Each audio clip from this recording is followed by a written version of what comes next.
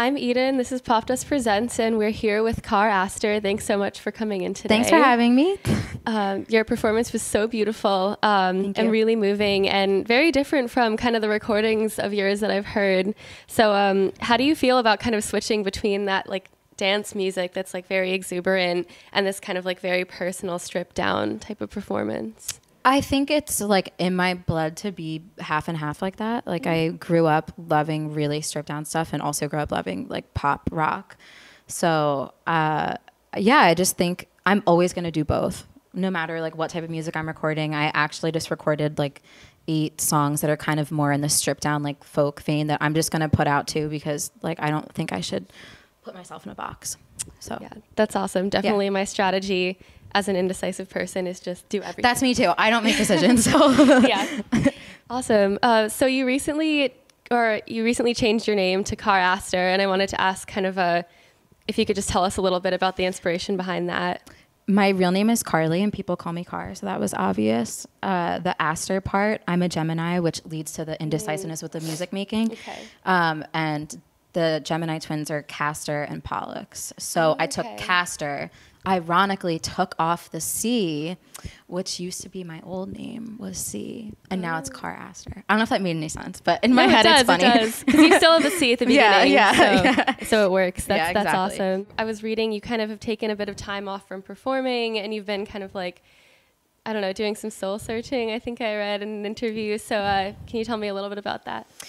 Yeah, I put out an EP in 2016, and I honestly like had no clue what I wanted like to be like as an artist. And I performed so much that year, and like one song did pretty well, and I think all of that just changed my perception of like what I wanted to do, and like I needed to grow apart from putting that out there to the world. I don't know if that makes any sense, but yeah, I went through like a lot of life changes, like got out of a very long relationship, and like really was starting to make decisions about like what kind of artist I wanted to be. So yeah, sounds like a lot, but also like good material for writing. No, it's so much good material for writing. So it was a very good year to like actually get the songs out that I feel like I needed to get out.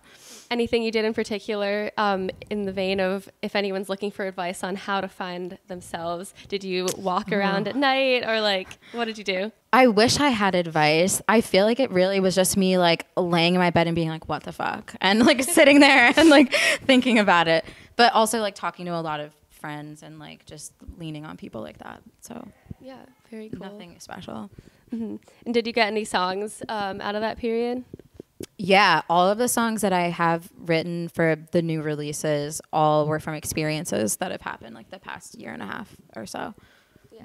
So written in the moment, usually like the day of or the day after something happened. Okay, awesome. So in terms of like inspiration, do you mostly draw from like your daily events, or like do you ever write kind of like fictional songs? I don't write fictional songs at all, and I kind of wish I could, because I love when people do that, but to me I like can't get behind it emotionally. Well, yeah, the performance we just saw was like it felt extremely vulnerable, but also like very powerful. It was like a cool mix of that. Do you like work to make your music especially honest, or like how do you feel about kind of like that sort of raw expression through music? I think that's the most important thing. Like if someone wants to say anything about me, I hope that it's that they think that I'm an honest lyricist and singer. Like no matter what the production sounds like or anything else, I think that's what I want to be known for. Yeah. Do you find it harder to sort of communicate those honest messages through like your dancier tracks, or do you find it comes through there as well? I think it does come through there, which is why I like doing it, because I think that that's different. Like you can still be honest and have that raw expression without it being just a guitar and a voice. You know what? Like it's actually a challenge for me, so I love that. Yeah. That's awesome, because I think, the stereotype is definitely like the stripped down is the honest, and then like the manufactured is produced. Obviously, yeah. No, but that's really cool, because I think there is like a lot of power in those dance songs as well, like to draw out emotion. So, thank you. Yeah. Do you like to dance or like go out? No, I hate dancing. I'm really shy. I'm an introvert mostly. So I don't know why I have this job, but that's that. But I like dancing in my car, like to the songs I make. So like that, I'll do that. Yeah, cool. So how does it feel to like perform those types of things, like, and see people dancing and like doing things that you don't necessarily do in your daily life? I haven't performed the new stuff with a full band yet, so I'm really looking forward to that. But I think I love that juxtaposition of like me not being like that and then like bringing out that emotion of other people. I would hope that would happen. Who inspires you in terms of songwriting? Like whose lyrics kind of do it for you? I would say my favorite lyricist is Jeff Buckley. But I mean, overall, like I grew up listening to like Radiohead and No Doubt and Paramore and like a lot of female fronted bands and stuff. So all of them I love too for different reasons. Yeah, I saw a bit of the Hayley Williams kind of energy coming through. So. Yeah, we all have it if we like are my age. It's impossible not to. Yeah, totally. So in terms of upcoming projects, what's on the horizon? So I have a new single coming out very soon, I think in the next month. And then I have a music video coming out that should be finished tonight if I get the file, which would be great. Okay. And then just more singles and videos after that for right now. Do you have a favorite song to perform? Almost always. It's been the song Closed Eyes Open. That was on my first EP.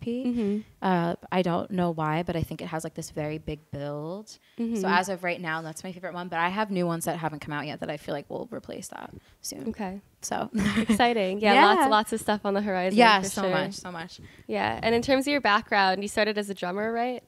So how do you feel that informs kind of your songwriting? I've been told by people, and I'm just going by what people have said, that like rhythmically, like I place things a little differently. I think maybe since like I grew up in the drumming background, like I maybe just have like a different sense of rhythm. So that is, I feel like how it comes through. But I also love percussion, like in like Girlfriend and Don't Stop. Like there's so many background layers of little percussion because that's like one of my favorite things to do. Yeah. I think I could see that even in your playing here. It was just kind of like very rhythmic. Yeah, exactly. So that's good. Yeah. And Girlfriend is an awesome song. I actually like have a friend who went through the exact situation that you described. Oh my God, I feel so bad for them. I'm just so sorry. But it's good that it hits on like a common experience, I think. So. Yeah, not a good one. Yeah, thank you so much, and beautiful, beautiful stuff. Can't wait to see what happens next. Thanks for having me.